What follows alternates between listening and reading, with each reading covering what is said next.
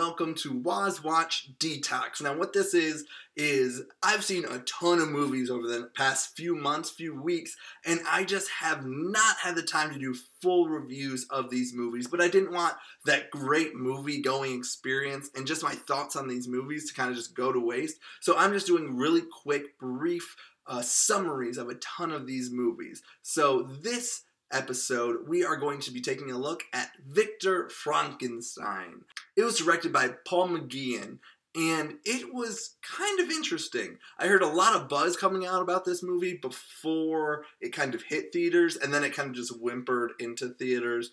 I heard, oh wow, it has great actors, and it's kind of this new look at a younger Frankenstein and Igor as like person instead of just some hunchback henchman, and it just felt like an exciting twist on a story that we've heard for years and years and years and years.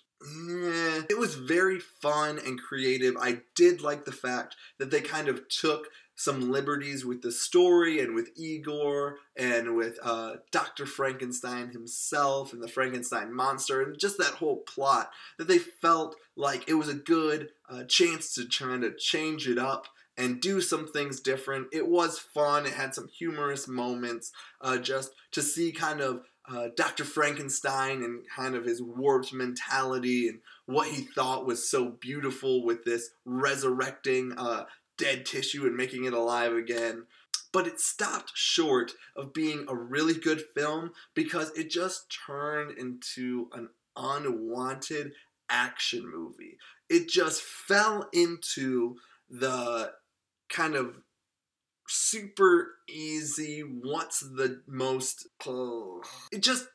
this movie could have been really good.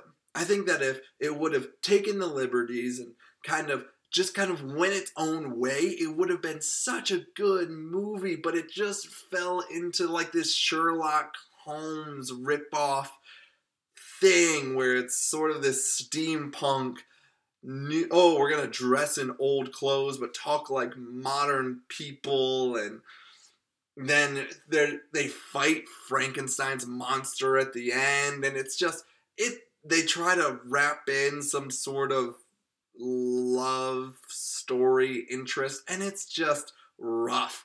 I mean, it was really creative, and I think that it just felt like they chickened out a little bit, that they had this really cool idea and this really cool vision and these really cool actors, and then they're like, but it's not a blockbuster, and, it's not a popcorn movie, fun, and so they just threw in a bunch of really lame jokes and action scenes and chase scenes, and it just sort of was like, it just kind of became really forgettable.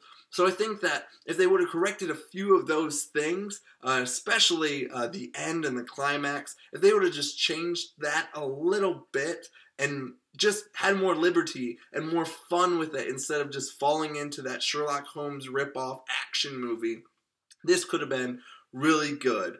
But it kind of left me, I mean, it was okay. I'm going to give it a C-. I thought that it was good, it had potential, and it was fun at parts, but then it just kind of fell into this niche of action wannabe, kind of too smart for its own good movie, and so I'm going to give it a C-. Well, that's my review of Victor Frankenstein. What did you think? Did you see it? Did you like it? Let me know in the comments down below. And my question for you today is, what monster movie would you like to see updated? We've seen some Draculas and Wolfman a few years ago, but would you like to see a good adaptation of? Maybe it is Wolfman or Dracula, or maybe even another Frankenstein, or the monster from the lagoon. I don't know. You tell me. What monster movie would you like to see a good adaptation of? Let me know in the comments down below. Also, be sure to like, share, and subscribe to this video. We really do appreciate that. Once again, I am Matt Waspinski, and thank you for watching.